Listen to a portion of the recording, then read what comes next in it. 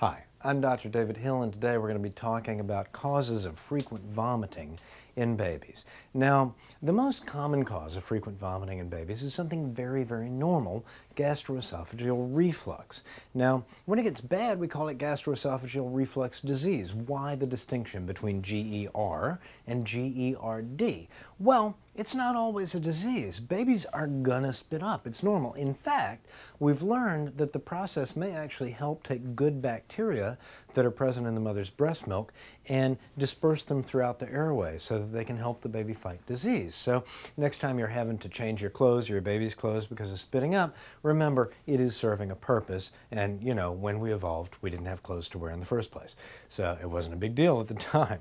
That said, sometimes gastroesophageal reflux can become problematic. It can cause pain, poor feeds, airway congestion, cough, wheezing, poor weight gain, chronic crying. In those cases, we want to treat it. Talk to your doctor or search for some other discussions that we have on treating gastroesophageal reflux disease in your baby, because we've talked about this one a lot.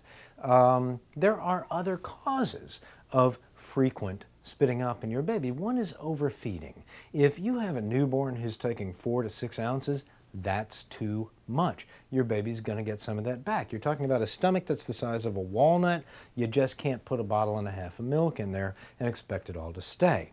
Likewise, if your 4-month-old is taking 8 ounces at a time, again, it's unlikely that is all going to stay down. You want to break those feeds up, shrink them up, give them a little bit of time to digest between the feeds, maybe even add rice cereal to the feeds so that your baby can take a little bit less feed each time and have the same number of calories. Now, there are some more serious causes of frequent spitting up in babies, especially in the first 6 to 8 weeks of life. Babies can get a condition called pyloric stenosis. This is where the muscular ring that keeps everything in the stomach from going straight into the small intestine grows enlarged and doesn't allow food to pass.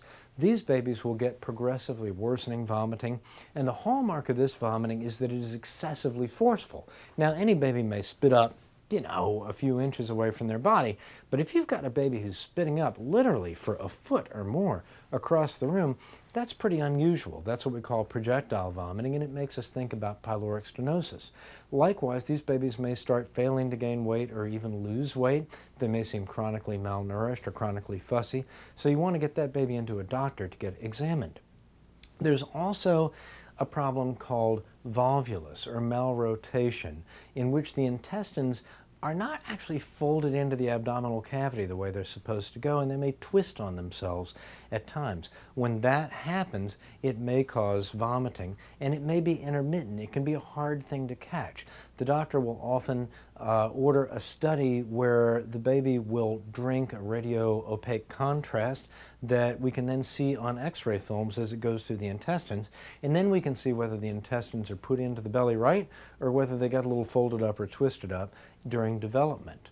Now, another thing that may cause some intermittent vomiting that's life-threatening is called intussusception. This is where part of the intestine telescopes down inside another part. That can also be intermittent. Babies with intussusception will often have blood in their stool, even stool that's covered in blood. We call that currant jelly stool. They may be very, very unhappy. They may cry inconsolably, but they may also vomit as part of this presentation.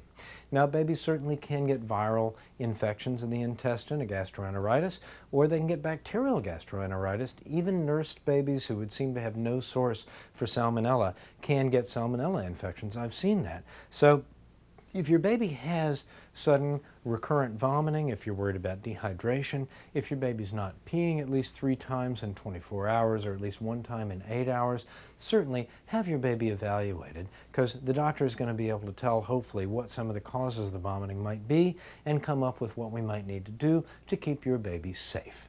Talking about causes of recurrent vomiting in infants, I'm Dr. David Hill.